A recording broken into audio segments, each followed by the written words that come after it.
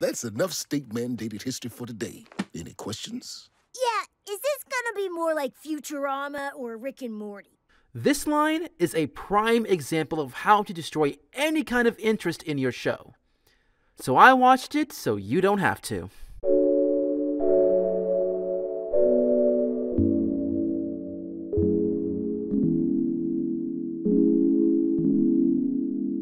So when it comes to having a show that dips into a genre that is underutilized, especially in the small platform that adult animation has in this medium, comparing yourself to other shows that fall under the same umbrella does incredible damage to any potential you may have. Not only did Farzar do this, they did it within the introduction scene of its very first episode. It's one thing to be an established show and acknowledge a counterpart. It's still bad because you're giving competition recognition and in turn could interest your fan base. However, you're established. You have a dedicated fan base that will stick with you for the long haul. The damage wouldn't be as harsh. Doing it just as you introduce yourself can immediately avert your target audience. If I wanted to watch a show that is similar to Rick and Morty, I would watch Rick and Morty. Even as a bat with an open mind, you're starting off on the wrong foot in impressing me. But I held my breath and gave it a chance. And I regret it. Here's a bat's perspective of Farzar.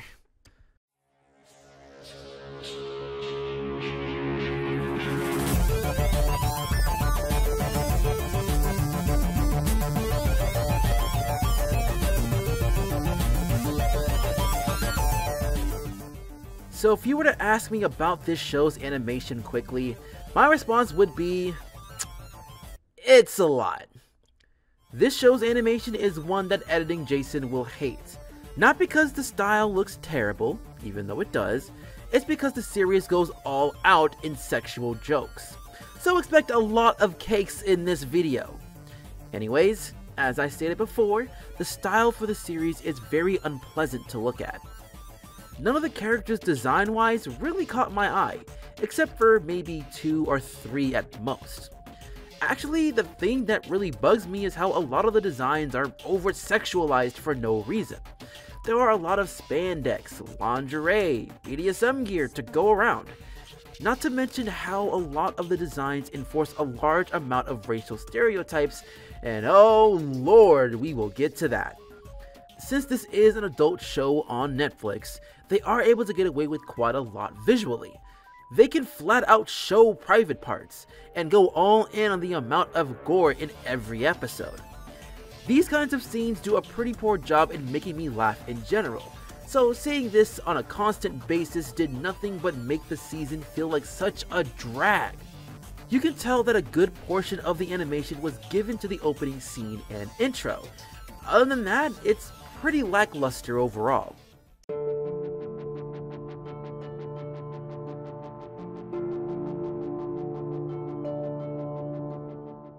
So, characters. Yeah, they exist. That's probably the best praise you will get out of me. In any case, overall, the characters are extremely one-dimensional. Hell, a lot of the characters are downright insulting to many demographics. It's extremely stereotypical to the point of being very frustrating to the eye, and it brings out the worst representation I've seen in a while.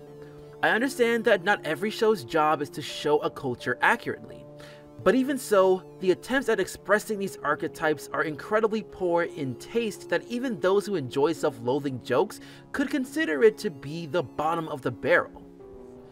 Starting off with Fichael, he's essentially the epitome of a privileged protagonist. He is a 30-year-old man that has been pampered his entire life. Since he literally lived in a bubble, he never really had any sort of experience with the world the human race inhabits. There's not a lot to him that makes you feel he can be intriguing. I mean, he's seen as someone who always wants to see the good in others and can be ignorant to their flaws. He can be manipulated very easily.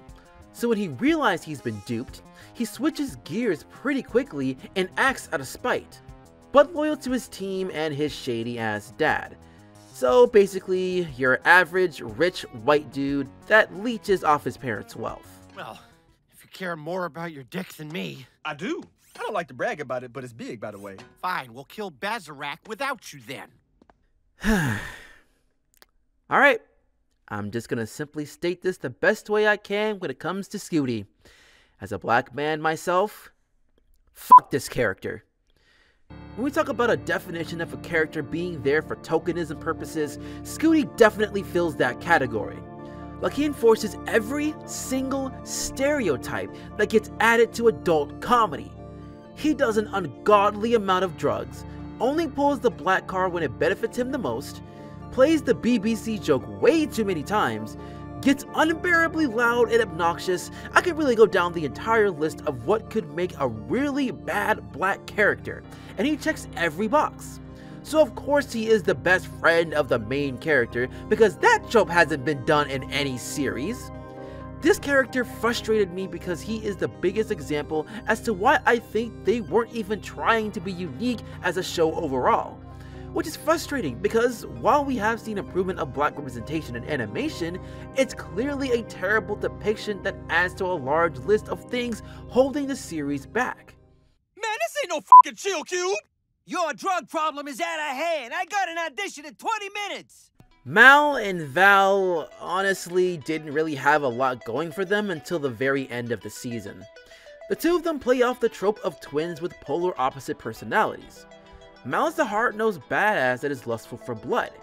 She's clearly someone who is enthralled with being on the front lines. Even so, she does have a bit of a soft side that she's afraid to show.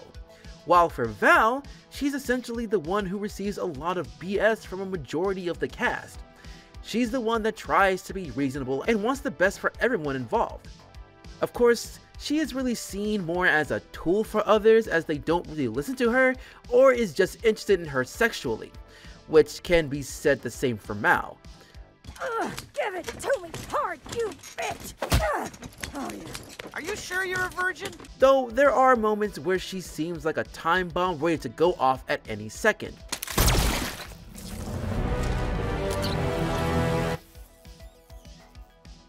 There really isn't too much to go on about these two outside of Val being the love interest for Fichael.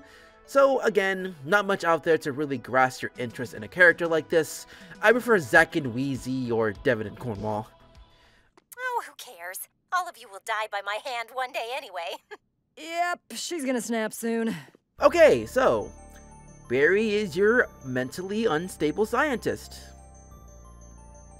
Yeah, there's not much else to say about that. Here's where you see most of your self-deprecation humor. Though, for me, it's not the kind that I would want, as it makes me very uncomfortable to watch very quickly. A lot of the jokes that are out there are because of Barry. Of course, with him being the scientist, you would expect him to do something you would least expect it. However, even with what is considered unpredictable to do, it's not a surprise that he would do it. That's not a compliment, by the way. Hey, Doc, can you do something about that? Right. No, Billy, you must grip the shaft tighter or you'll never climax. Alright, so, is it wrong to think that Billy is one of the two characters I enjoyed the most on the Shat Squad? Oh yeah, I forgot this is the name of this team. Billy, while having the most disturbing introduction, is one of the more pleasant characters to see throughout it. He doesn't play a large role in the season, but he always finds ways to be the most logical out of all the characters in the scene. Which is funny considering that he speaks broken English. The only gripe I have with him is basically that he is a walking sex object. No, seriously, he has a pussy on one of his feet. Other than that, decent character. If you hadn't pulled me out of there, I don't know what would have. Wait, did you say you came? Moving on, maybe instead of chaos a lot, you'll be chaos a little. Finally on the squad, we have Zorbo. Honestly, one of the wildest characters since he is a species called the Chaosalot. You can only imagine he gets his fix by one thing. Chaos! Chaos! So I feel he's another character that falls into the tokenism standards, because he has traits that are similar to what you would expect a Hispanic stereotype to fall in. diving into having an addiction of some sorts, being the person that starts a lot of mayhem, is heavily into sex culture, and being the illegal immigrant. I'm sure there are more that he dives into, but those are the major ones that are too hard to ignore. I do consider him to be more of the bearable characters overall, which should show you how much likability this cast has. Fuck this guy. Now let's get into the antagonist? Question mark?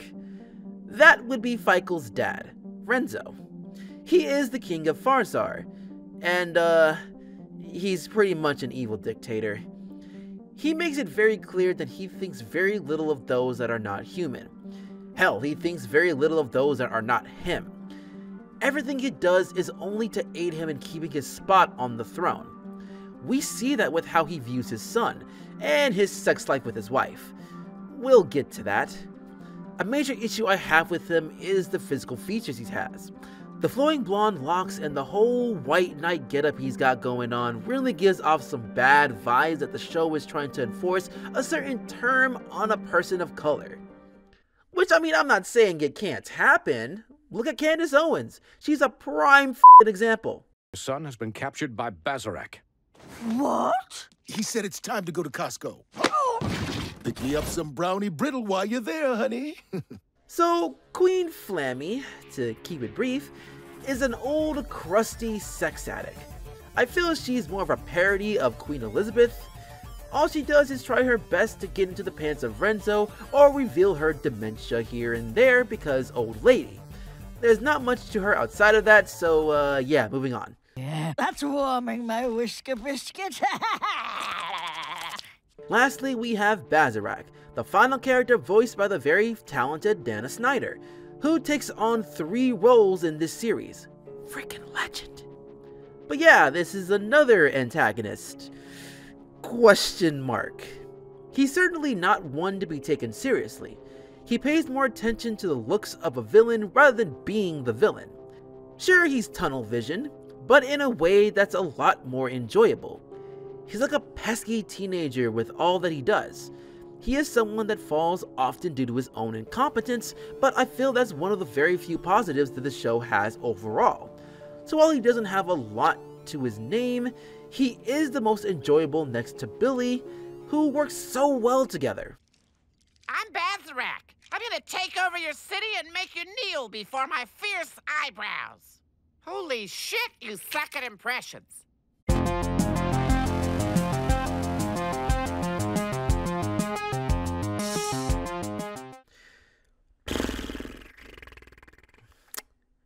Alright, so a lot of the plot points within this series makes me want to bash my head against the wall with the amount of stupidity that is placed within them. There isn't any real way to sugarcoat this. But a lot of the plot points mirror quite a lot of issues America deals with today. A lot of them being racial issues. And boy, do they do a terrible f***ing job in that. Like, mocking BLM and workers' rights movements was done in very poor taste. Immigration issues was absolutely pissed on. And the handling of addiction had little to no seriousness to it. Let's not forget about the sex jokes. Oh my god, there were so many f***ing sex jokes. This kind of unhinged comedy doesn't fit the mold anymore in today's standard for adult comedy. Like, sure, if this was on Adult Swim in 2002, I'm sure it would have a solid following. Too bad we're in 2022 now, and there are plenty of adult animation that does more than just throw gore and sex in your face for laughs and call it a day. Hell, there are other shows that have similar settings to Futurama and Rick and Morty, and they did it 1,000 times better than what you did. They actually take a moment to take themselves seriously and not automatically compare themselves to either of those goddamn shows.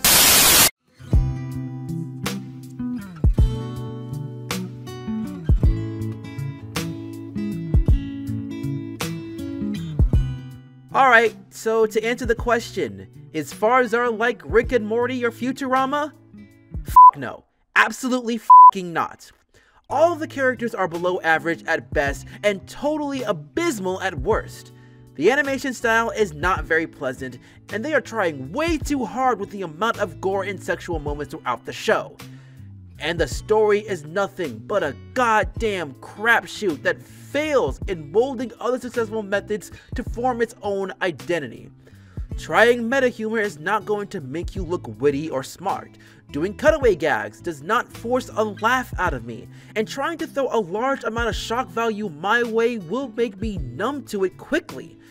All that's doing is reminding me that there are other shows that are out there that do the same thing in a much better and much more calculated way. This is by far the worst show I've seen in a very long time. Curse my job of having to finish a season once I started it on Netflix. However, I do think this is important to know that adult animation is above this type of comedy now. Cartoons are more than just a comedic outlet when it comes to adult entertainment. Hell, even the comedic side of adult animation has continued to improve for the better. This was a reminder that we still have a long way to go in the adult portion of this platform. So we gotta tell it like it is, and simply ask for a show with more class than what was presented in Farzar. Thank you for taking the time to see this bat's perspective, and thanks to the Grapes on Patreon. If you would like a shout out and watch a review a day prior, become a Patreon. Go to my other socials for updates and real life shenanigans. If you would like to see more perspectives, click on the videos to the left, subscribe and hit the bell icon to get the latest from me. Until then, good afternoon, good evening, and good night.